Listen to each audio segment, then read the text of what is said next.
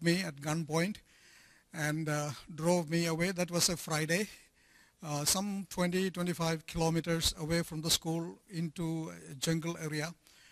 And their purpose was to, they accused me that you are from South India, you are in among our people, you are running a school, but that's not the purpose. You are collecting money, or you are converting people into Christianity, this and that, so many things.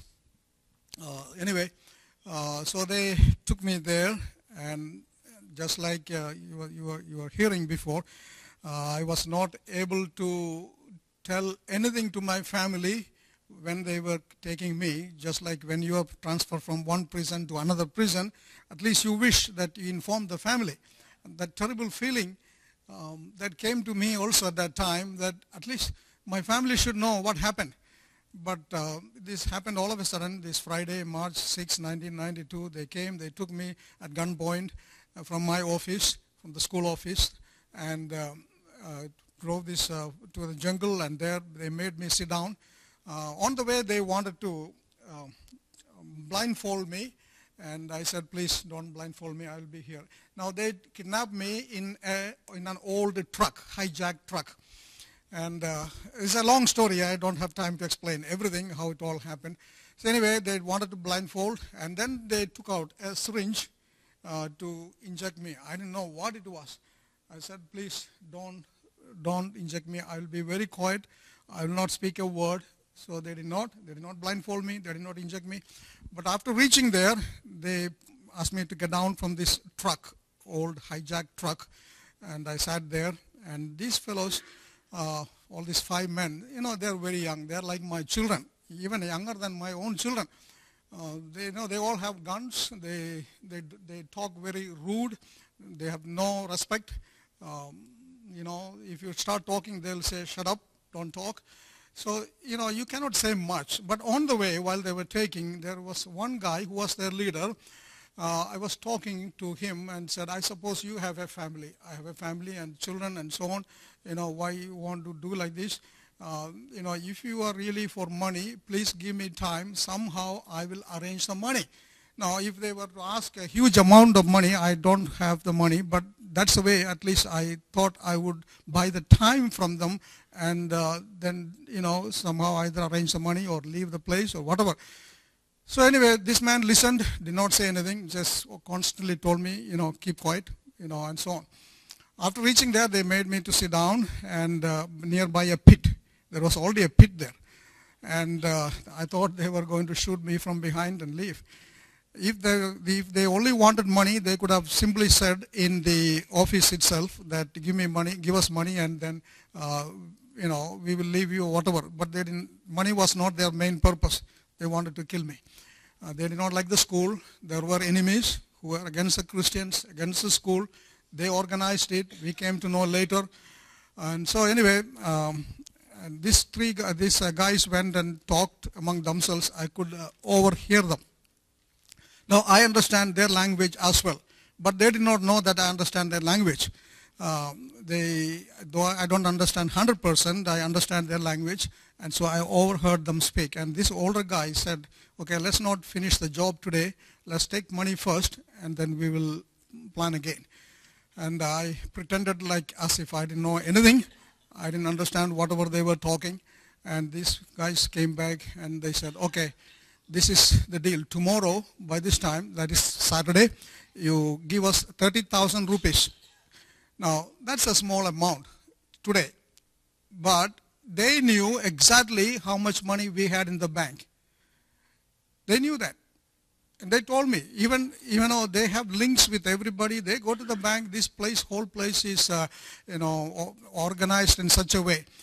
So I said, yes, sir, I will give. So the next day, anyway, they let me go. The same truck that took me there, they stayed back. The truck brought me back most of the way. And by this time it is way past 1 o'clock or 1:30 or something like that at night. Came back to the school. My family lives in the town. This is in the middle somewhere, between the place they took me and my family. So I came back to the school and went back home. My family didn't know anything. By the time I came back to the school, the little church there, all men and women were all there in the school praying. And I came back and I said, I'm here. They were still praying even after I came back. Amen. And then by the time somebody went to the police station to inform, and immediately there was a curfew.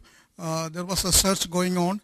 And so I took my motorcycle. I was riding a motorcycle at that time, a small little motorcycle, 100cc bike, and I took it. I went home. Now, as I started, they told me, please don't go. There is already curfew there. Now, when there is a curfew, you are not supposed to come out.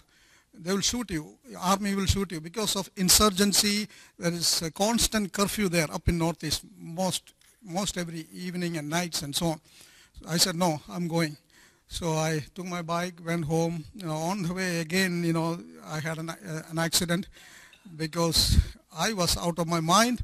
I didn't know what construction was going on. The road had blocked, and I just had wind hit the fence and fell down and scraped my hand and all those things. And anyway, reached there. But just before reaching home, the army stopped me again at night.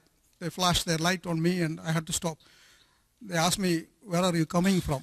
You know that there is curfew here. We can shoot you now. I said, no, sorry, I don't know. Where are you going? And I said the name of one person, an important person there. I'm going to meet him. There is an urgency and so on.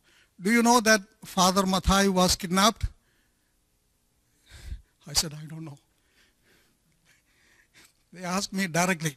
Now, if I am saying, yes, they ask me Father Mathai, because this military, they think that all pastors are, like Roman Catholic fathers, so they call Father Mathai.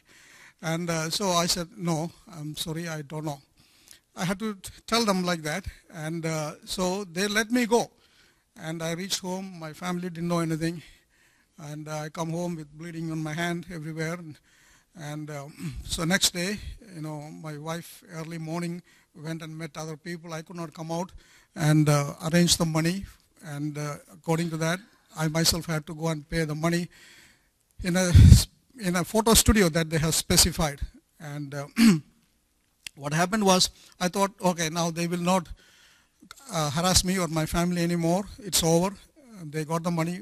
But a few days afterwards, they came right back to my house. My daughter was alone there, and that's again another miracle that day. I just left home. My wife and we just left home, came to the airport to bring our oldest son down to South to put him in college there. And that's the time terrorists came back to home, and they did not do anything to my daughter, but they threatened and said that, we know where your father is. You are not telling the truth. We'll find out.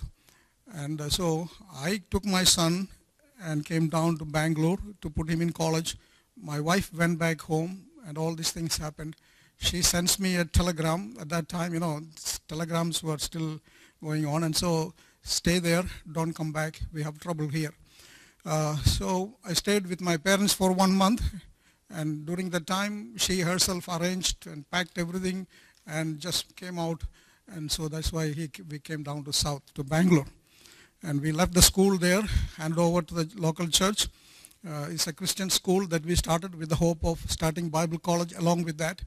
And we couldn't do it. And so we handed over the school. It's a good school. We have other fellow Christian partners to run the school. So the school is not running very well there. They had trouble again. So ethnic trouble between the Kuki tribe and the Naga tribe.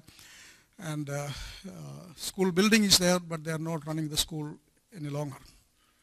But the Lord brought us back to South and helped us to start the Bible college there.